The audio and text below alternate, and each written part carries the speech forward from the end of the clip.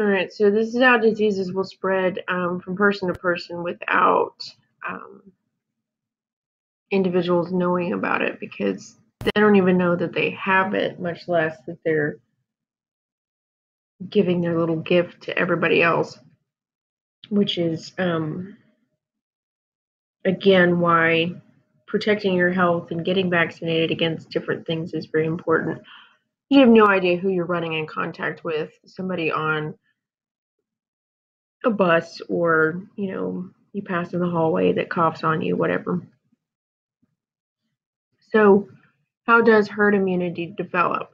So remember the video when we talked about this, we said that herd immunity was when a bunch of people were either immune or vaccinated against something, and the few people that were not immune or not vaccinated would still be protected because everybody around them was protected.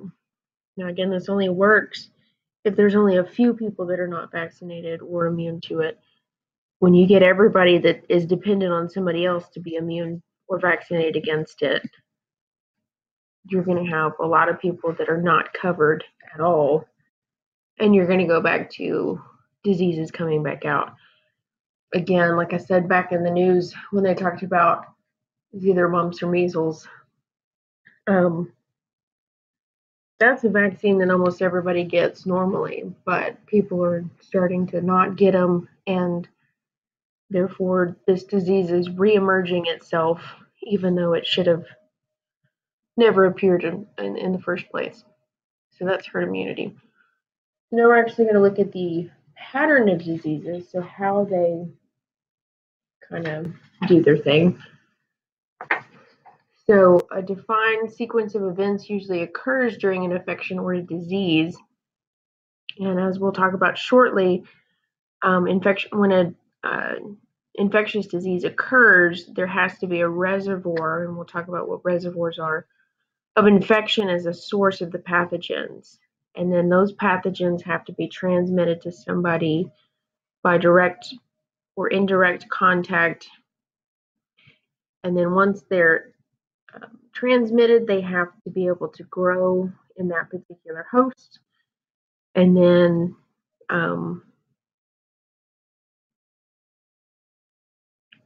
once that happens, then it has to be able to come back out of the host cell and go to somebody else, and then that's how you spread the disease.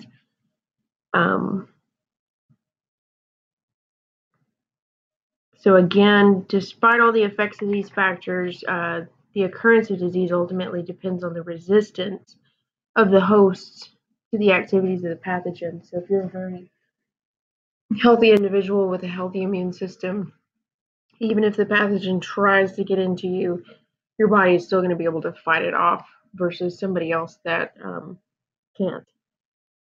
So, certain predisposing factors can affect the occurrence of disease. So that would make somebody more susceptible to something, or would alter the course of the disease itself. So things that you can change versus things that you can't change. So gender, obviously, you're going to be male, female, whatever. Your genetic background, you can't change that. Climate and weather, you could just, move somewhere else if that's what's causing the disease, or inadequate nutrition, things of that nature. But all of these could be predisposing factors that either contribute or help you not get a disease.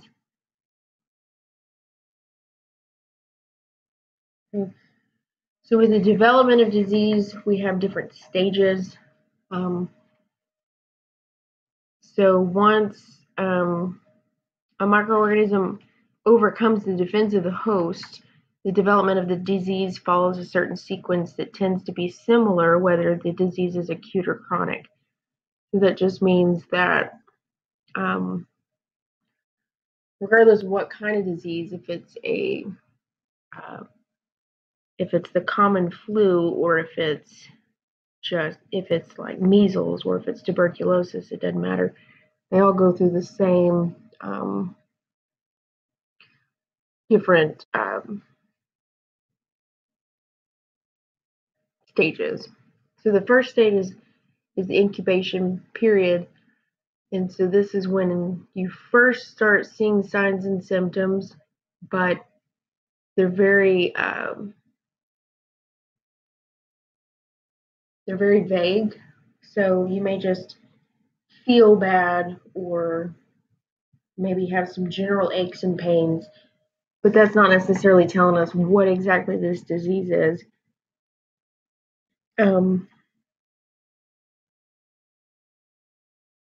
So the incubation period is going to be determined based on how susceptible you are to that particular disease or how many infecting microorganisms are coming into your body and how resistant you as a host are is going to determine how long this period lasts and whether a disease actually develops or not. Then you have the prodromal period.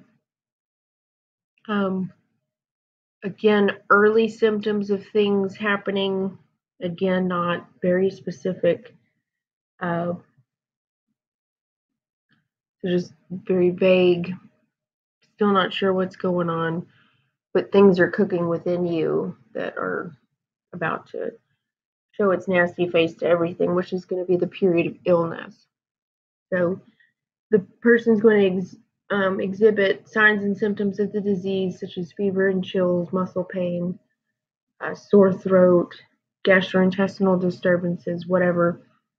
And generally, the patient's immune system and other defense mechanisms can overcome the pathogen. And when that happens, then you start getting better. So if the host is able to start fighting off that infection, then you get better. If the disease is not overcome or it's not treated, then the patient is going to die during this period because they're not able to prevent it from getting any worse. It's just going to get more severe each day. So if you do survive that period, yay. Now you're in the period of decline. So fever's decreasing, feelings of yucky is going to be start going away. During this phase, which may take less than 24 hours or several days, the patient is actually vulnerable to another or a secondary infection. So if you think about your immune system as like an army protecting something, they just went through a serious battle going through the period of illness, and now you have some other invader that's trying to come in. Your immune system is kind of on the weak side, so you're definitely very vulnerable to getting a secondary infection versus your immune system able to fight off that one as well. So you always want to take it easy after illness because, again, you can have a secondary infection. Then we have the period of convalescence, and that's where people recover, body returns to normal or whatever was normal for them. And, you know, like you got the end of the flu, you don't feel like you've been hit by anything, and you can go back to school or work or whatever. So during the period of illness, people can serve as reservoirs of disease and can easily spread infections to other people. So obviously when you're sick, you can give it to other people if it's a contagious disease. Makes sense. I have the flu, I sneeze on somebody, I give them the flu. But you can also spread the infection during the incubation or convalescence period as well. So you may not even know you're sick yet and be in the incubation period here, but still be spreading it to people. So that's going to make things worse for that particular disease. Or you're getting over it and you think all is well because I don't have a fever anymore. I'm not contagious. I'm going to go out into public. And yet you're still spreading it to people as well. So it depends on what the infection is as to